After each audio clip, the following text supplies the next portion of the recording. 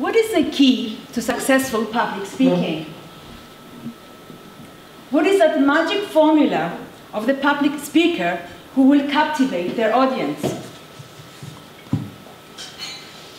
Mr. Toastmaster, fellow Toastmasters, and honored guests. Over the years, a growing number of people are attending public speaking forums to listen to pioneers in their field. Some of us want to improve our public speaking skills and join groups like Toastmasters. In 1924, when Ralph Medley began the Toastmasters concept, lots of people joined in order to become effective leaders and communicators. Today, there are 345,000 Toastmasters around the world in more than 16,000 clubs in more than 140 countries. Furthermore, companies like American Express, Google, Coca-Cola, Toyota, and Walt Disney are among its corporate clubs. If we look at TED, Technology, Education, Design, where ideas are worth sharing, the statistics are quite remarkable.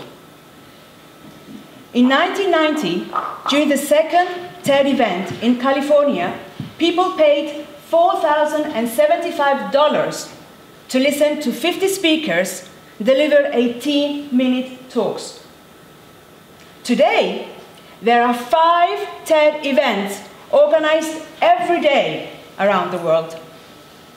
The online TED videos are being viewed at the rate of 1.5 million per day, translated into 90 languages with 17 new viewings per second per day.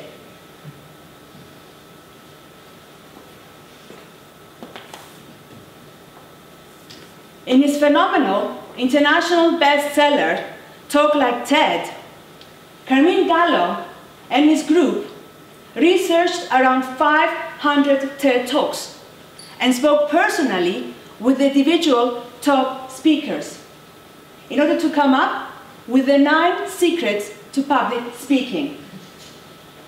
Tonight, I will share with you one of them. Sorry. The beautiful and mysterious passion.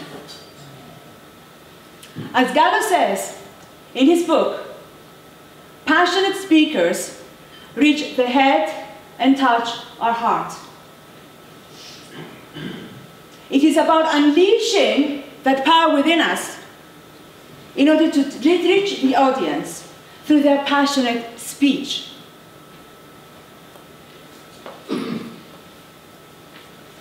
Suzanne Muller, in her article, Tips About Passionate Speaking, defines passion as an exchange of energy. It's about being emotional with your audience. It's about being vulnerable and authentic.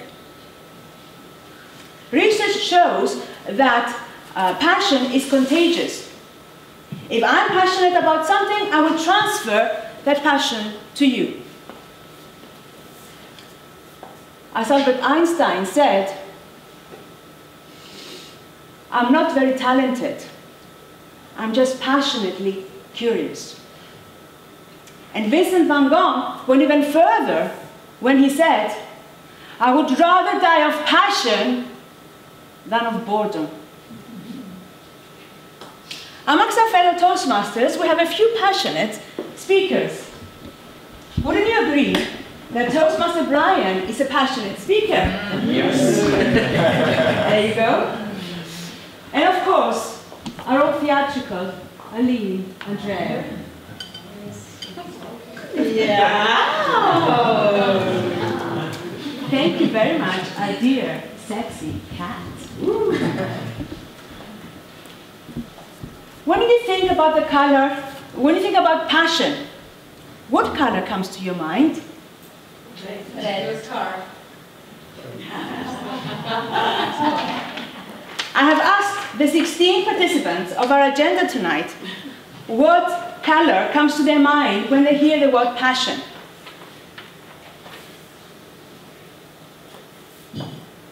glowing red, passionate red, 50 shades of red, Bordeaux, pink. And some people even mentioned green, blue, turquoise, and white. So perhaps, if you wear the color that you're most passionate about, you will bring that passion to your audience.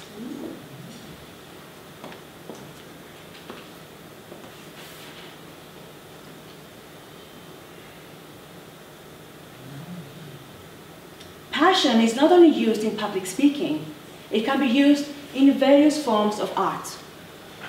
Let's think of Argentinian tango, for example.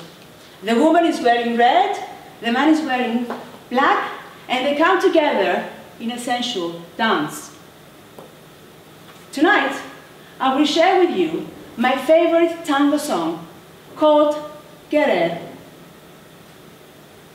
The first verse goes like this. Love from inside the heart, with no shame, with no reason, with passion's fire.